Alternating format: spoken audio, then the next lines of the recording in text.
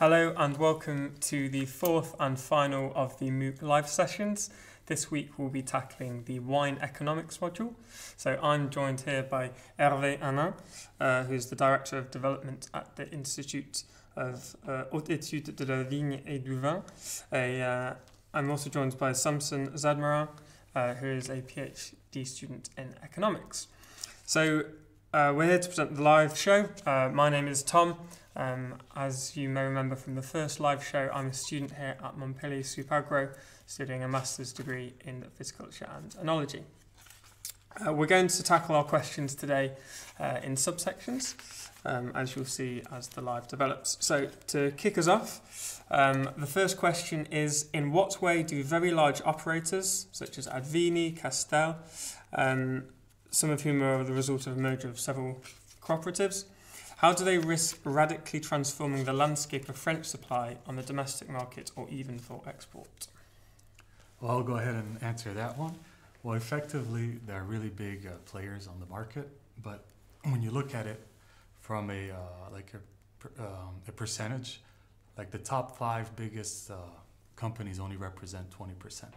So even though they are important, they don't have such a big impact on the market. So if you really want to understand the market, the French wine market, the best way is to really go through product segmentation. And that would be like seeing if it's a table wine, a PGI wine, or a PDO wine. And that's really the best way to understand where the French wine market is going instead of looking at strategies of big companies. They do have an influence, but the French market isn't that concentrated. Now, if you want to have some more information on that, you can always go on, there's a French ministry department called France Agrimaire, and there's a lot of extra information on that. Now, what's important, I would say, with these companies like Advini is probably their marketing strategies, because they really bring some new stuff to the market and new strategies on how to sell wine, especially in exportation. So, and they also have their own, they do like a dual system where they have products for export, and then they have their own domains that they will sell and produce wine and sell in France. So I think that covers pretty much the first question. Okay, thank you very much for that. So moving on to question 2. So this is about appellations in France. So perhaps you, Hervé, you could respond to this question for us. So since the 2009 reform, does the organisation or the syndicate still have a time frame to continue developing or converting to the PDO or AOC labels? Yes, in fact, you are right to remind that there is a specificity in the wine sector regarding the appellation of origin, the PDO, on a European level. In fact, it's not the case in the cheese sector, for instance. In the cheese sector,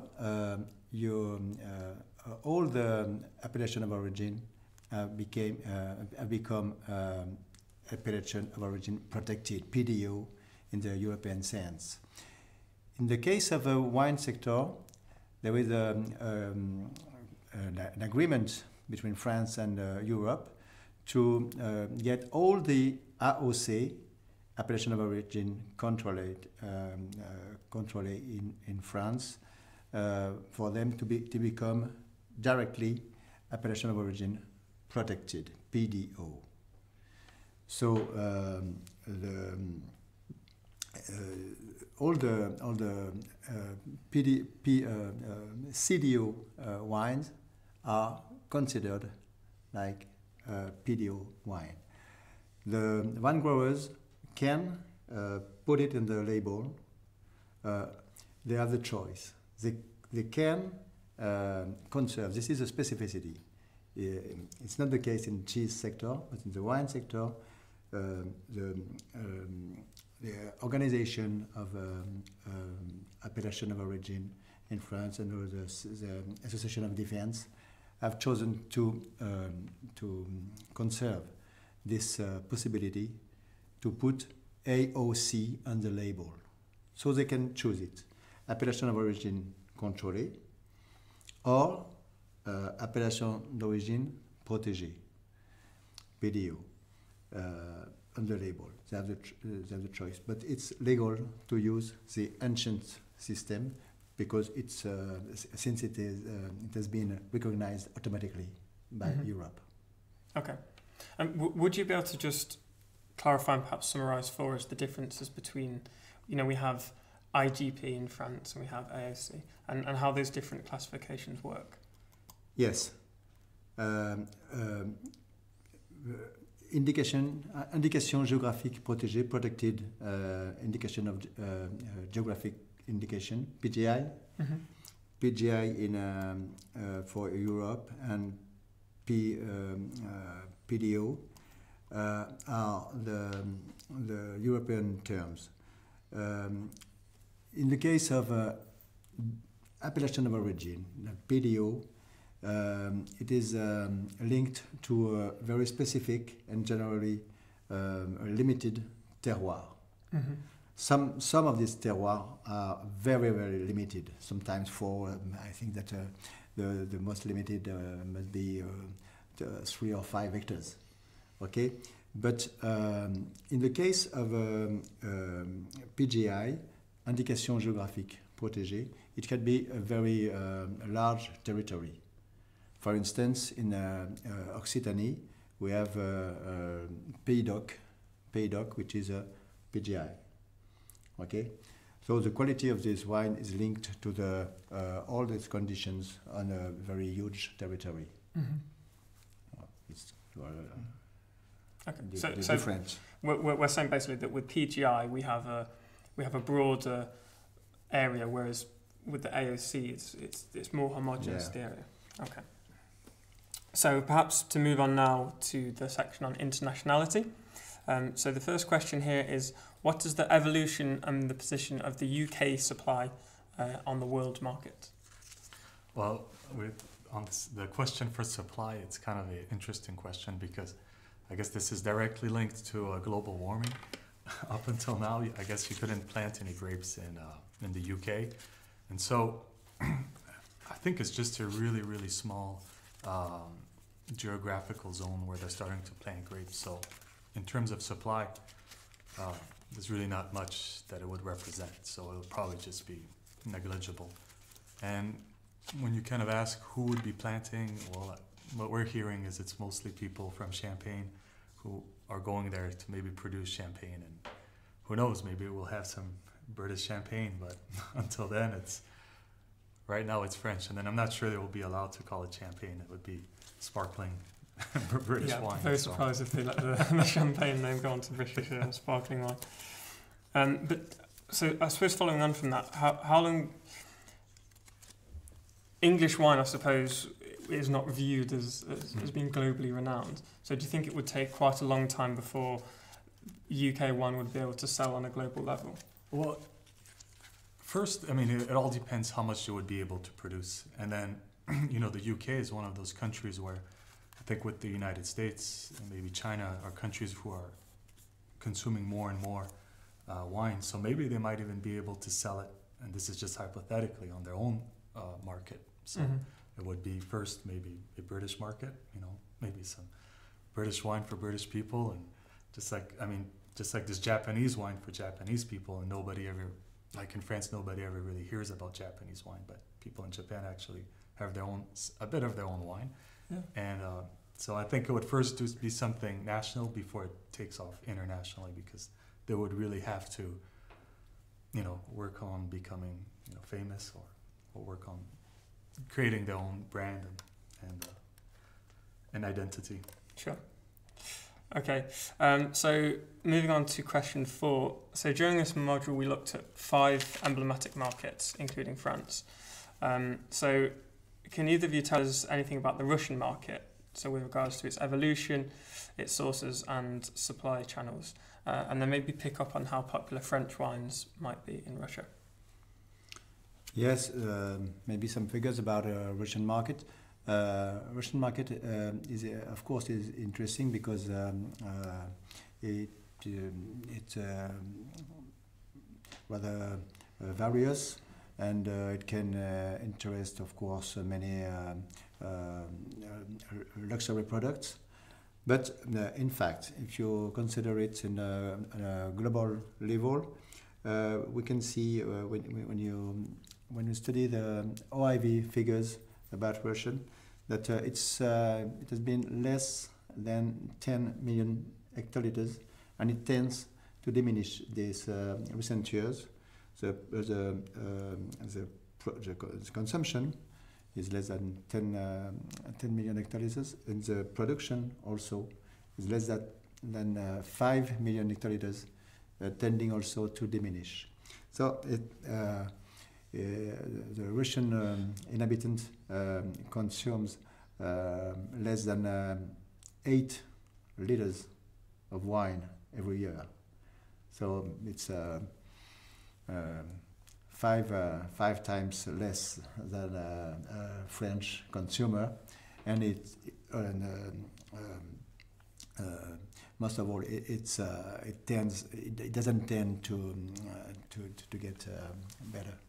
So it's a market maybe rather mature at this level, and not so important at the global level, but normal market. Not so not many promise about it. Yes. I see. And in terms of countries that Russia imports from, which are the main countries that the Russians are drinking their wine from? If you consider the importations of Russia, of course, the place of luxury products like champagne and like Bordeaux wines and in general many appellation of origin French wine are concerned, and it can be interesting for exportation for French wine producers. It can be important, but it's not increasing at it has been expected some years ago. I see. Okay. So now to move on to our second section, which is organic wines. So the first question in this section asks, what is the current state of the market and the consumer expectations for organic wines in France, and how does this link into biodynamics? Well, in France, it's a big kind of crisis that is starting to emerge, but not only linked to wine. It's more like people want organics and everything. And there was kind of a big problem recently in Bordeaux where, some people were kind of seeing if there was cancer or not. I mean, nobody can really prove it, but there was pesticides near schools, and that kind of created a big people were really upset of, having pesticides next to schools. So that's one of the reasons why people would be trying to go towards more organics from like the population side. But then there's also grapes becoming more and more resistant to diseases, and so if you keep treating them more and more in the long term, well, you're going to have to put more and more product, and then it's not going to be really efficient. And actually here in Montpellier at Supagro and with the French Institute of Wine, they were developing some new grapes that were able to, that have like a dual resistance. That's one of the real big projects here in Montpellier, where they don't need to be treated as much. And so if you go that way, where you're really doing organic wine without even, just because the grape, the vine is able to resist without having to be treated that much. But I would say that the price there's more and more organic wine coming on the market. It's more and more affordable, and there's a real trend of biodynamic wines, and I think it's becoming more and more popular. But I don't have an exact number of the percentage, but it's getting more and more popular. And then it's also linked to agritourism, and like if people do like this magnificent, because you're always comparing, let's say, we would say organic wines with, I guess, the small farmer. I mean, it's still kind of linked to small sizes. It's still not like a big, like Advini, for example, like all their stuff is not organics. So you can easily link it with like agritourism or wine tourism, where you'll come and visit the wine estate, maybe spend a night there. And so these kind of things go hand in hand. Mm-hmm. Sure. Yeah, maybe we can add something if you. The organic wines, of course, have gained a very good audience these recent years, because it gathers the producers and also the consumers and everybody, and also the citizens, because all these people think that we have to change the way to produce wine in a better sense. First of all, to protect the health of producers and the consumers and everybody, and also to help to protect the environment. So it's generally considered that organic wines are the best way to go that way. But that doesn't mean that it can solve all the problems with that. First of all, we can say that the last 8 years, the areas in France have been multiplied by 3. So it's a very, very clear evolution in this good sense. But at the end, it's important to remind that the whole areas of organic wines are not more than 5% in all this supply, and so it's a very big question. Are we going to a generalization of this way of production, or is this maybe will it become a big but what we call a niche in French, so a little segment. For the moment, many people are fighting in among the producers, among the citizens and the consumers, also in the political sphere.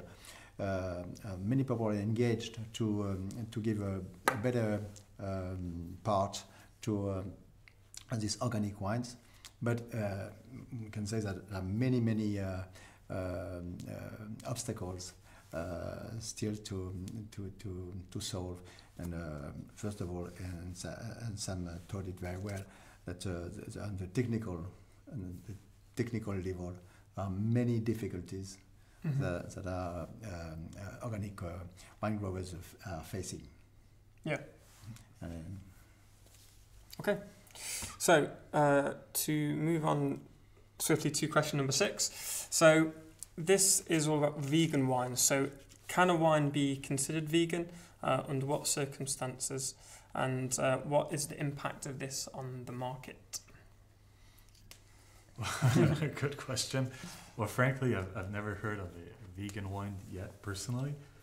I don't really see why it couldn't, but I'm not an authority on this question. It would be, I don't think we put any eggs in wine, so as far as I understand, there are techniques used in fining wines whereby you can use gelatin or egg whites. So in the end, you don't have the animal product in the wine that's in the bottle, but it has been used in the winemaking process. Well, I mean, if you're using it probably in the process, then I would think no, because you're still using it in the process. So I would think it would disqualify it, but that's just, I can't really, I don't know, maybe I'll be... Maybe we have studied all this new tendency with our students, and of course it's a very, very little part of the market, but it's a trendy part of the market for some segments, new segments of consumers. that are interested in that way of consumption in general for the food also, and that considering the wine offer in vegan. But in fact, it's not so hard to produce vegan wines because you have only to avoid fish glues and eggs, but it's not so difficult. I know that some producers, organic producers and biodynamic, refuse because they use a horse. And maybe it can be bad considered, but it's for the moment it's very little part of the market. Maybe it can be developed in the future. We don't know, but for the moment it's limited. Okay. So the next question, I suppose, ties in slightly with what we talked about already with organic wine, but maybe it's best to touch upon biodynamic wine as well, and how this trend might be increasing in the future. Yes. All the biodynamic wines are included in the organic with wines. An organic, okay. So I told you about the real proportion of organic wines, in fact. But it's true that the biodynamic wines know very interesting increasement these last years. It has been supported by many great names of the production, and it has taken advantage of all these very well marked brands and names in the wine sector. So the consumer that know the biodynamic wines generally consider that they are good wines, and they have a plus with the protection of health and environment. So it's very well considered.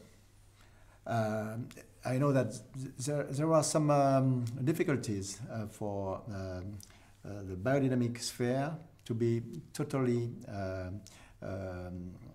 in phases with a scientific classic sphere, because some of the practice are very well limited and framed. Some others are less explained by the classical science, and some parts of this process are not very well explained, and this is maybe this is a little break for the development, but it doesn't.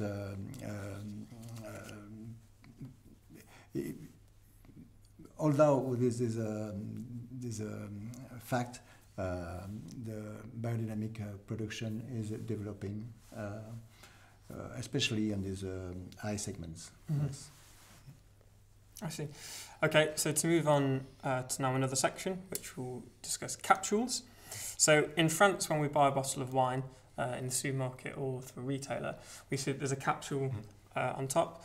So there's a couple of questions relating to this. So firstly, what exactly does the capsule correspond to?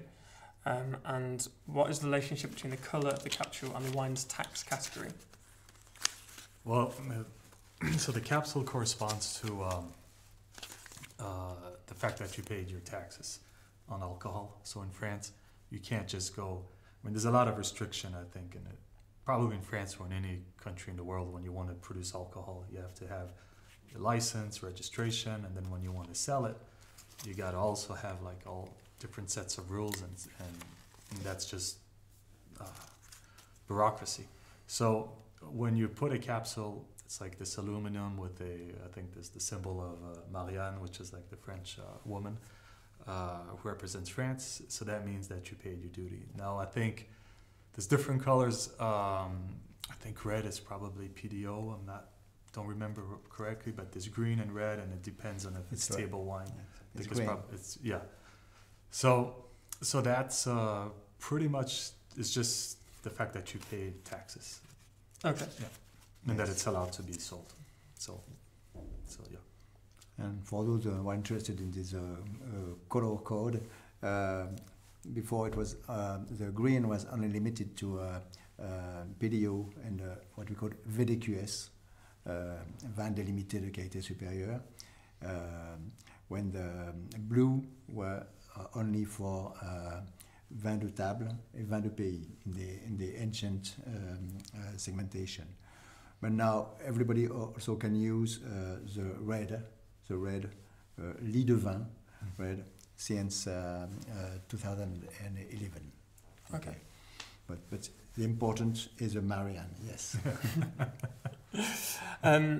So, yeah, I guess talking further about the bottles, we don't see that many French wine producers using screw tops on the bottles.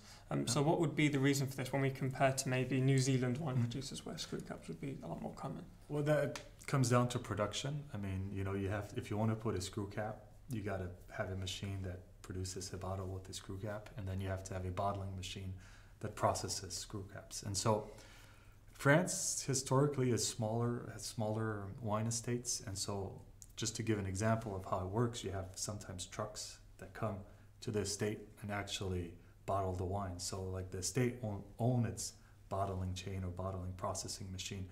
And so then if you want to have like a screw cap, then you have to find the right machine and the right system, and it's pretty complicated in my opinion to be able to coordinate that in France. And then you also have to make sure it seals right.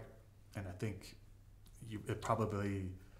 it's this sort of a thing where if like you have two technologies, well, if one's already working and everything is in place, it's cheaper for them to keep that technology, whereas like New Zealand started from scratch, so they started right away with the screw cap. So that would be my interpretation. And then I think in France, you know, from a consumer point of view, people still prefer corks, and this is still kind of a quality symbol. So I think that's kind of breaks down the reasons, the technical and the consumer side.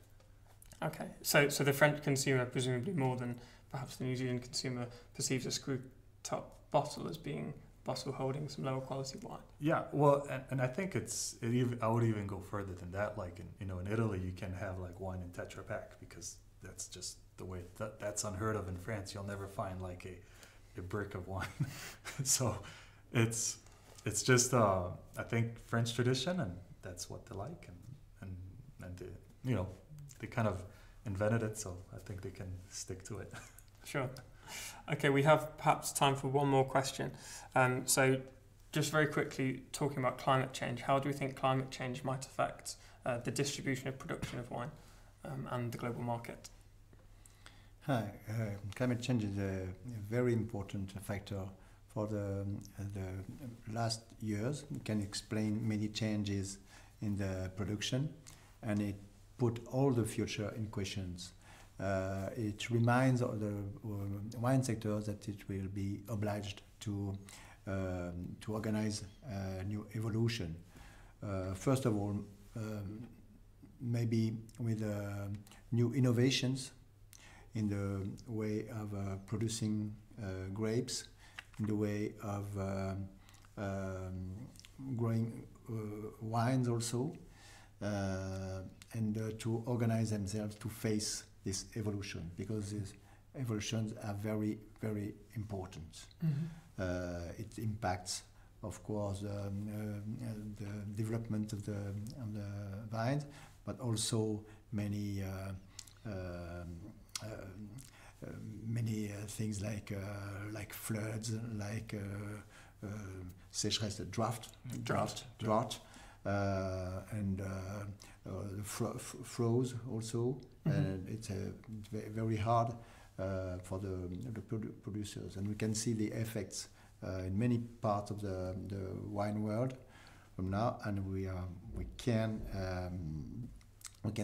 think that it will be worse in the next years if the producers don't organize themselves sufficiently to face with technical ways, and maybe also with changing the places of production. we were talking about United Kingdom some minutes ago, for instance, but it's sure that the places of production could change in the next years due to the climate change, of course. Okay. Right, so we're just about out of time for today. So thank you to everyone for your questions, and thank you for participating in the Mooc over the past 4 weeks. We just want to remind you of a couple of things before we close off. So we've extended the evaluations until Sunday evening, so they will still be online for you until then to complete. We will also be sending you a satisfaction questionnaire, so you can let us know how you've got on with the Mooc and what you've enjoyed and what might be improved for next time. So I'd just like to thank the entire teaching team over the past month for putting this all together and for delivering all of the content and the live shows. And thank you to Sam and to Hervé for being here and answering our questions today. So we'll now be handing over to Cécile for the live session in French. I wish you all a very good day, and we hope to see you again for another Mooc in the future. Thank you.